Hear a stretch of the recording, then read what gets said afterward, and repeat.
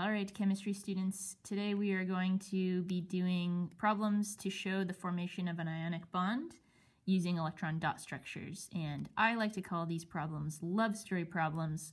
So I'm going to do a few examples from the notes that we did together in class, starting with this one, showing the formation of the ionic bond that forms between potassium and chlorine. So to start out these problems, we are going to draw the dot structures for both of the things involved in the ionic bond. And there's a few things that go into that. We've done this before, but I'm going to draw first potassium, so I'm going to put a K here. And to do dot structures, you need to know how many valence electrons these things have. So if I look on the periodic table and find potassium, it's in group 1A, so it has one valence electron. And so I'll show that by putting a dot here. Remember, it doesn't matter if you put it on the top, the right, the bottom, or the left, but you only have to have, or you can only have one. Okay, and then I'm going to draw Cl for chlorine, and I need to put the valence electrons around chlorine. Chlorine is in group 7A, so it has 7 valence electrons. And remember, we can, how we do that, we'll put a dot on each side, 3, 4, and only then can we double up, 5, 6, 7. Okay, so we have something like that. So now what we want to do, now that we have kind of how they were at the beginning, the story is needing to show what happens to these electrons in order for both to become happy. So everyone wants to have 8 electrons or a full valence shell, and so atoms will either lose, gain, or share electrons in order to do that. That's what the Octet Rule says. So we know that potassium, since it has 1 electron, it would really like to get rid of that because that seems pretty easy. And if it gets rid of that, it will reveal a new valence shell that is complete. And chlorine, on the other hand, it really wants to gain 1 electron so that it would be really happy because then it would have a full octet or 8 electrons in its valence shell. So you can kind of see this is an easier example that we can easily see what should happen between these two atoms so that they can both become happy, and we're going to use an arrow to show the movement of the electron. So hopefully you can see here that if potassium gives its electron to chlorine, they'll both be happy. And the way we show that is we need to be very specific about where the arrow is coming from and where it's pointing to. So my arrow is going to start over here, and then it's going to be a curved arrow, and I need to point directly to the open spot on the Cl.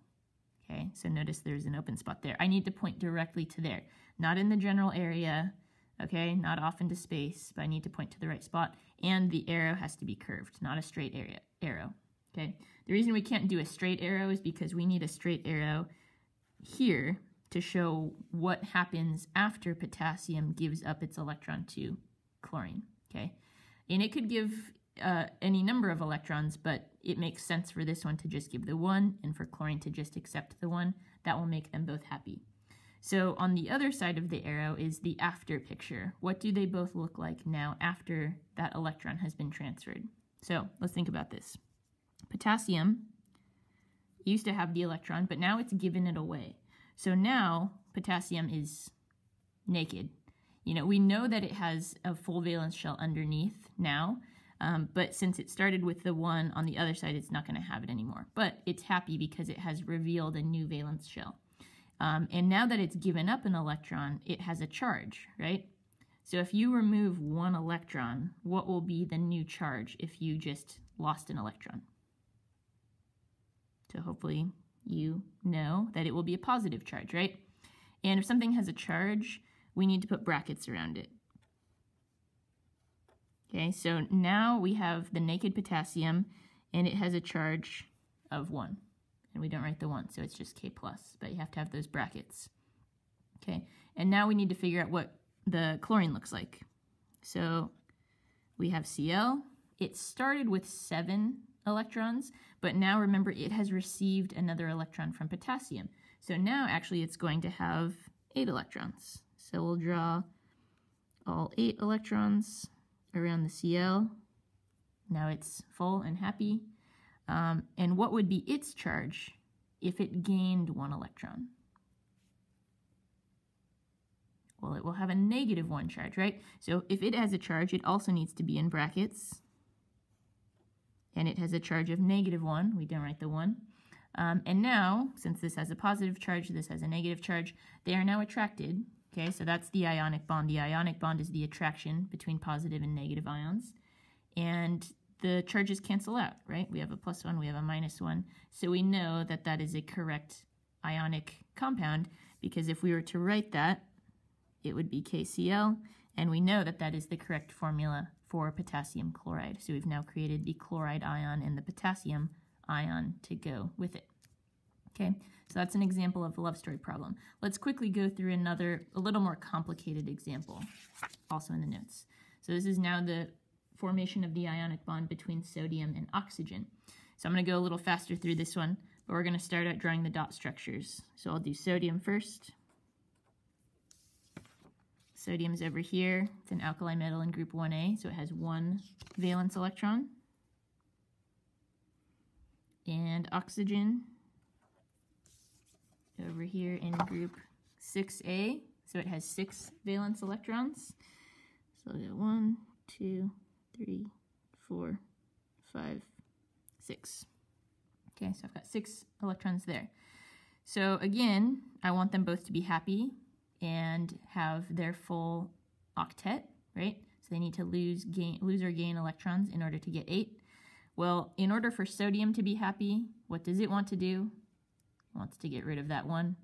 In order for oxygen to be happy, what does it want to do? It wants to gain 2. So we can make sodium happy. Remember, the arrow needs to start and end very clearly, and it needs to be a curved arrow. So that electron can go there. Now sodium's happy. Is our oxygen happy?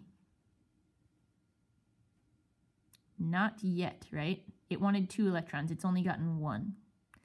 So when we're thinking about what to do, we are allowed to add more of either of these in order to keep making everyone happy. So we wouldn't want to add another oxygen because sodium's already happy. So it's done its job. It got rid of its electron. It's done. Oxygen is the one that needs extra help. It needs another electron. So what we can do is we can bring in another sodium, which also has 1 valence electron, and then it can give away its electron to the other spot. And this sodium is also happy because it wanted to get rid of its 1 electron too. So these sodiums are both happy. They got rid of their 1 electron. The oxygen is now happy because it has gained 2 to go from 6 to 8. So now everyone's happy.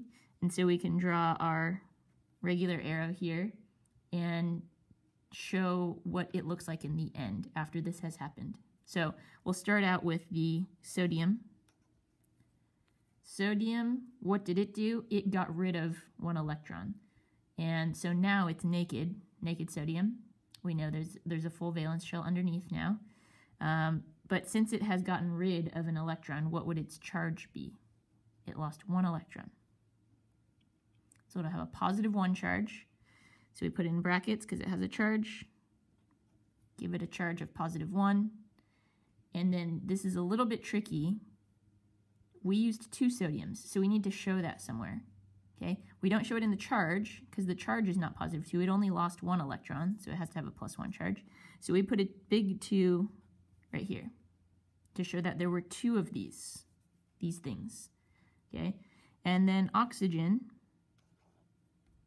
used to have 6 electrons. It gained 2, so now it has 8 electrons.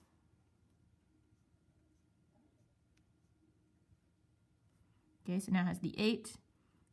It also will have a charge, so it gained 2 electrons. That will give it a charge of -2. So remember, we write the number first, 2 minus. We only used 1 oxygen, right? So we don't put any number here. We only put the 2 here because there were 2 sodiums. There's only 1 oxygen, so we don't need to write a 1. And that is it. So we know that we needed 2 sodiums for every 1 oxygen, and that makes sense if we consider the formula for sodium oxide is Na2O, right? Because each of these has a +1 charge. We needed 2 of those to balance the -2 charge in oxygen. So that makes sense that we needed 2 for our love story problem. Okay, so those are two examples from the notes. This one a little more complicated. You have other examples in your pretest packet that are even a little more tricky, so you can work on those. Let me know if you have questions. Good luck.